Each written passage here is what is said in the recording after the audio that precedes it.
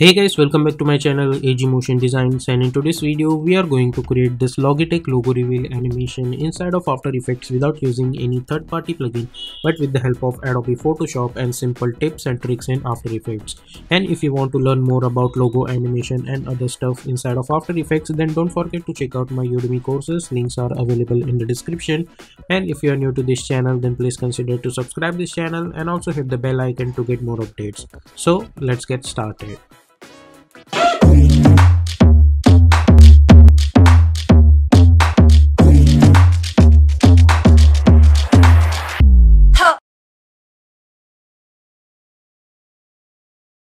So here we are in Adobe After Effects. Let's create a new composition. We will call it as main animation as always we do.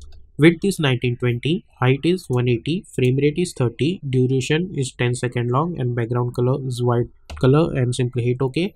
Let's do one thing. We will increase a duration a little bit just in case if we need that, and simply hit OK and go to the choose grid and guide option and simply hit on title selection.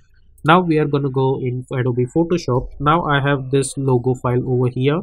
I have divided this each and every alphabet on separated layer like this. As you guys can see, LM is on separate layer and small elements are also on separated layer, and I'll save this Photoshop file. And then I'll go to the After Effects and I'll press Ctrl I. Then I'll select my Photoshop layer. Instead of footage, I'm going to choose composition, written layers and sizes, and simply hit import and simply hit OK. Then go inside this, select all of these layers and hit Ctrl C to copy. Go to the main animation and hit Ctrl V and simply bring these layers over here. Then right click new and create one null object. Simply select all of them and make it apparent with this null. And select this null object, press S and unlink this, not unlink this but scale this size like this, and let's adjust it properly over here.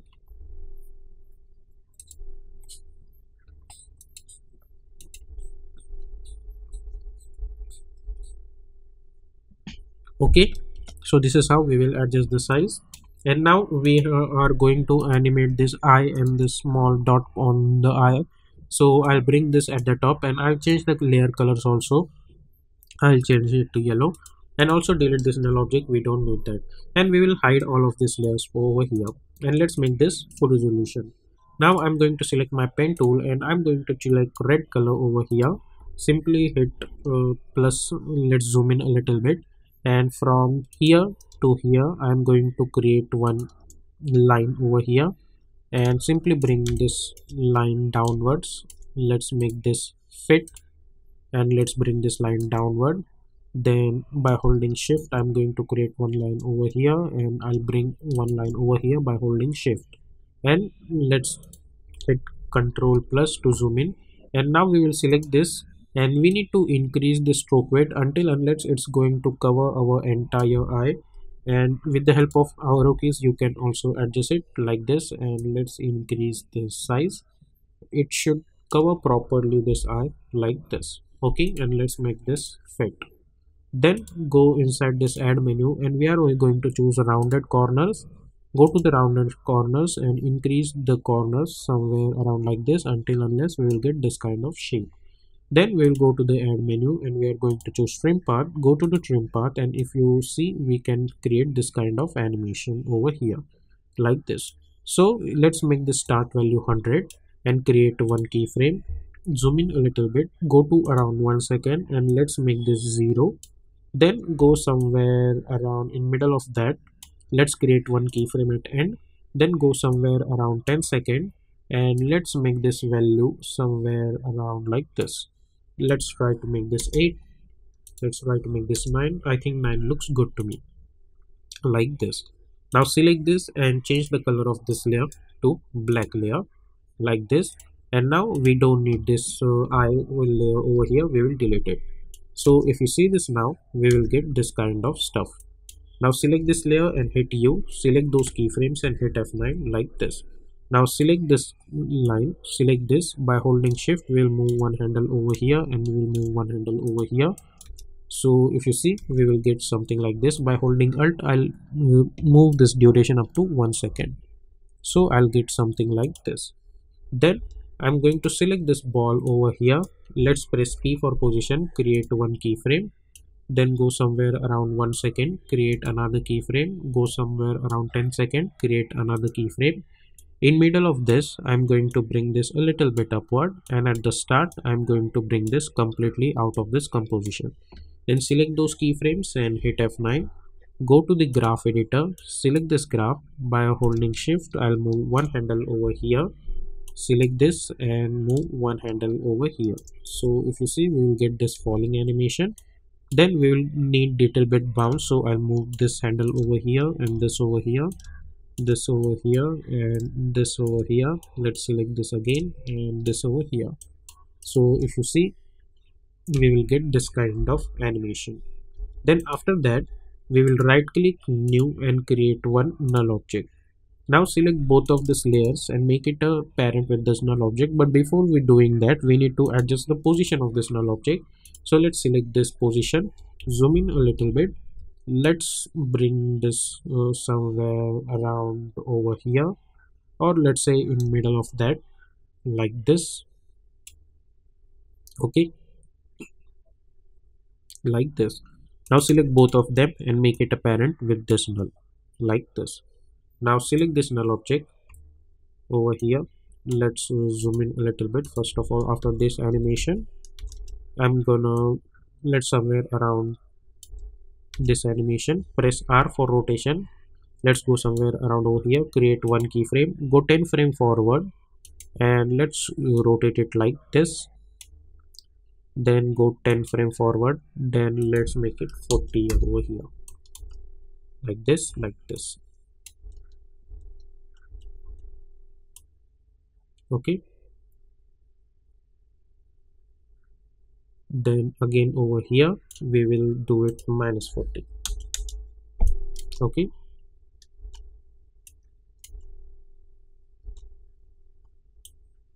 now what we need to do over here, let's select all of these layers, or instead of that, select this first layer, I mean this last layer and this layer over here. Select both of these layers and simply bring this over here and press P for position, create one keyframe like this. Press S, create another keyframe, and press R to create another keyframe and hit U. Now what I want this animation should be done in 20 frames, and create another keyframe over here and another keyframe over here, like this. Now what I want over here, if you see this should come from here, like this. So I'm going to select this eye over here and I'll bring this initially over here. Let's disable this snapping, and this edge should be over here, like this.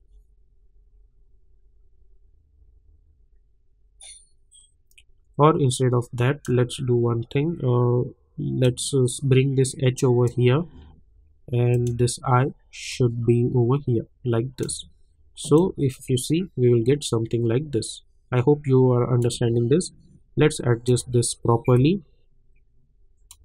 Select this and this, like that, and select this layer and change the scale to, let's say, 10.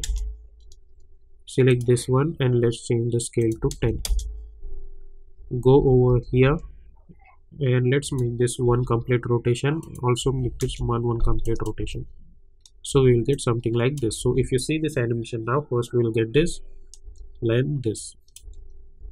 Now select those keyframes and hit F9. Go to the graph editor, select this graph. By holding shift, we will move one handle over here, like this. Okay, now select those select those keyframes and hit F9, like this. And if you want, then by holding Alt you can reduce the duration of it, so it will move a little bit fast. So if you see, we'll get something like this. Or instead of that, simply go to the graph editor, select this graph. You can hold shift, move one handle over here and one handle over here, like this. Okay, so if you see, like that. Okay, but we will hit Control Z on that because we don't need to do that right now, because we need other rotations also. So first this animation, and then this animations. Along with that, we need to do this procedure for other alphabets also. So then I'm going to enable this one and this one, and let's move this over here like this. Okay, but before that, let's do one thing. We will copy this keyframes, hit Ctrl C Ctrl V over here, again Ctrl C Ctrl V over here. So we will get a little bit animation this eye for a while. Okay, now at this point what I want is that this O should come from top and this come from bottom. So first of all, select them. You can adjust them over here also. Let's bring them at the top. Similarly, what we will do, we will select this layers also and we will bring this over here, and let's minimize this because they are already animated. Now select this layers again, press P, create one keyframe, then press S, create one keyframe, and then press R, create one keyframe, and hit U. Then go 20 frame forward, create this keyframes again, and then go to the start. Then select this O. This O should come from here, and this C should come from here, and their scale should be 10, and at the end their rotation should be 1. And select those keyframes and hit F9. Go to the graph editor, select this graph, by holding shift move this handle over here like this. If you see over here also, we have adjusted the same thing. Over here also we will adjust the same thing. Now at this point again we need to adjust the another one. So let's select this one and let's move them over here and bring them at the top.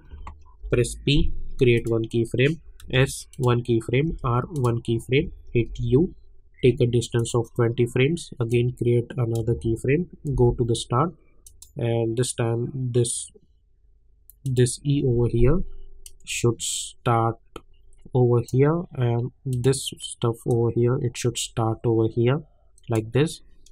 Change the scale of this one to 10. Go over here and make one complete rotation. Select those keyframes and hit F9. Go to the graph editor and move this graph over here. Okay, then go over here. Let's minimize both of them. Let's select this two and let's move them over here. Press P, S, R, hit U, again 20 frame forward, create another keyframe, go to the start over here. Let's select this eye, I mean this null object. Okay, let's move them over here, and I think we need to take this 20 frame forward like this, and this stuff over here it should start from here, and this one should start from here like this. Then scale 10. At this point rotation 1. Okay, select those keyframe, hit F9, go to the graph editor, select this graph, by holding shift move one handle over here like this. Then at this point, after this rotation, I want rotation of this one should be 0, and we don't need those last keyframes. So if you see this stuff now, we will get something like this. And now we will select those keyframes of this rotation, go to the graph editor, select this graph, by holding shift move one handle over here, and let's move one handle over here, and if you see this now, we will get something like this. Okay, hit U, simply select all of them and enable the motion blur, and now if you see this animation, you will get something like this.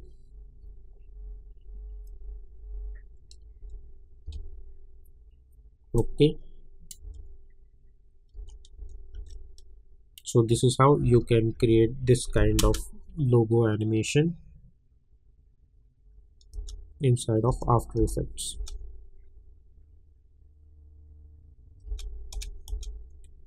And there is another stuff, if you want, then you can do, you can select all of these layers which are this one, not this I and this O, Select all of this and press Ctrl Shift C, and we'll call it as text and hit OK.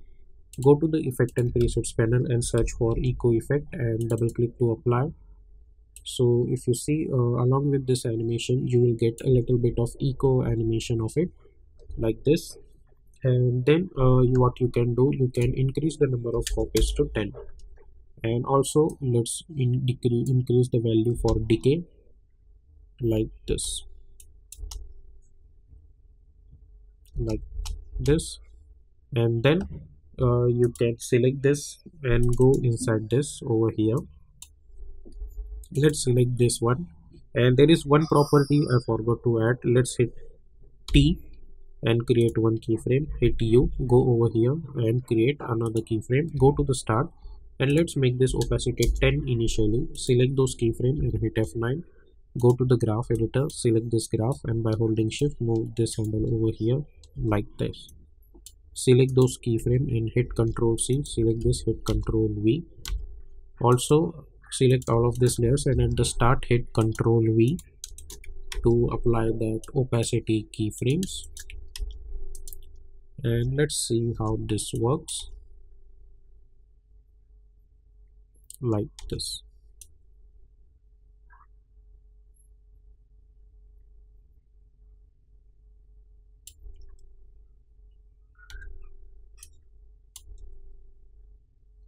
Okay, so this is how you can create this kind of Logitech logo reveal or any other logo reveal. If you want, you can animate like this.